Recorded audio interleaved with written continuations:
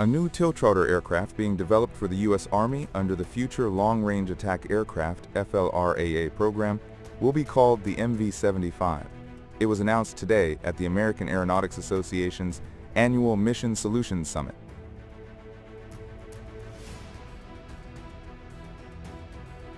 The FLRAA Mission Design Series (MDS) designation is MV-75. M stands for multi-mission, and V stands for vertical takeoff and landing. The number 75 honors the year 1775, the birth year of the United States Army.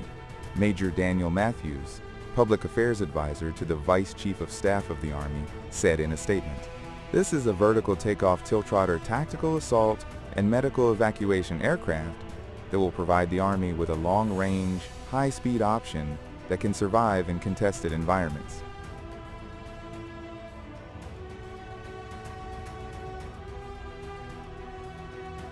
In 2022, the Army selected Bell's design, based on the company's V-280 Valor tiltrotor, as the winner of the FLRAA competition, beating out Lockheed Martin's Sikorsky-Boeing Defiant X.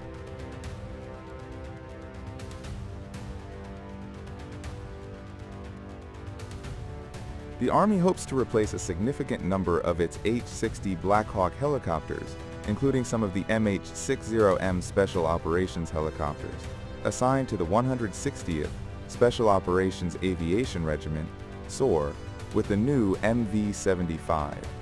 The design is set to be finalized by the end of the year and includes features to help ease the conversion of the baseline variant to a Special Operations version.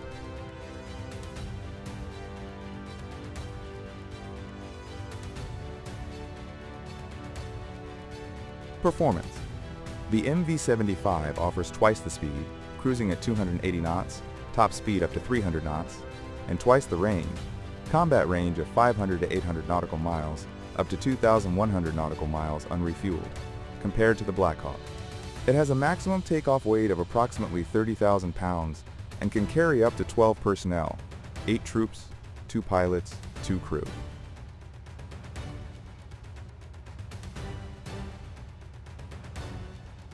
Design. Unlike the V-22 Osprey, the MV-75's engines remain fixed while the rotors and drive shafts tilt, improving reliability and reducing maintenance costs. It features a V-tail, retractable landing gear, and a triple redundant fly-by-wire system.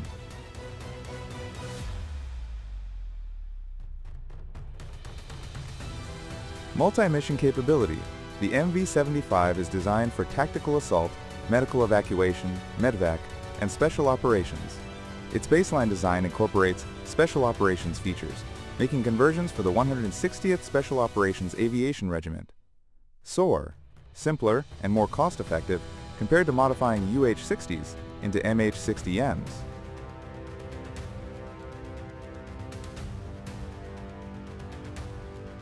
Digital engineering.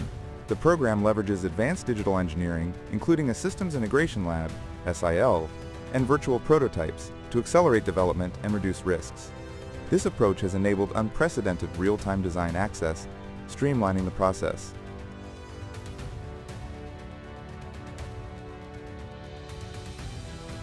Development and timeline. Milestones. The program reached Milestone B in August 2024, entering the engineering and manufacturing development phase.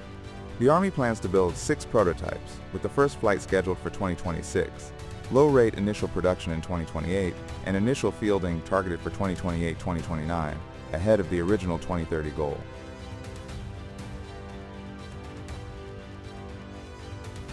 Accelerated schedule. Army leadership, including Secretary Dan Driscoll, aims to deliver 24 megavolts minus 75 prototypes within 24 months, reflecting an aggressive push to modernize aviation capabilities.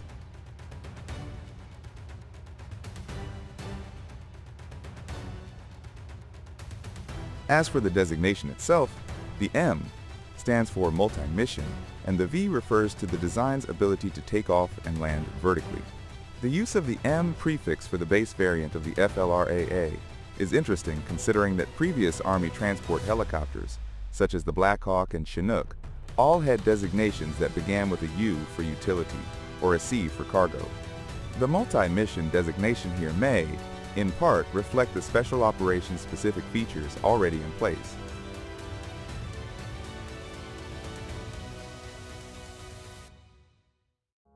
The Army may also hope that the FLRAA's basic design will be more adaptable to other missions, such as casualty evacuation or a bombing role.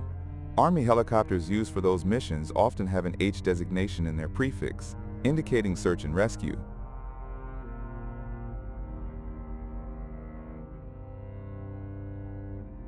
The 101st Airborne Division will be the first recipient of the MV-75. The division has initiated the process of preparing for the adoption of the new aircraft, which, according to the command, will substantially alter its deployment strategies.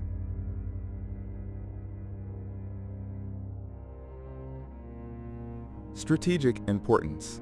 The MV-75 is a cornerstone of the Army's Future Vertical Lift (FVL) program, designed to provide unmatched speed, range, and survivability in contested environments, particularly in theaters like the Indo-Pacific, where long distances are critical. It will enhance air assault, medevac, and command and control capabilities, supporting both conventional and special operations forces.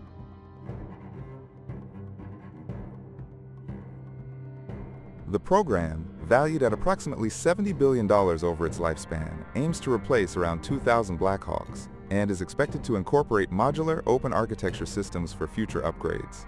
Despite a one-year delay due to a Lockheed Martin protest rejected in April 2023, the Army remains committed to the MV-75 as its top aviation modernization priority.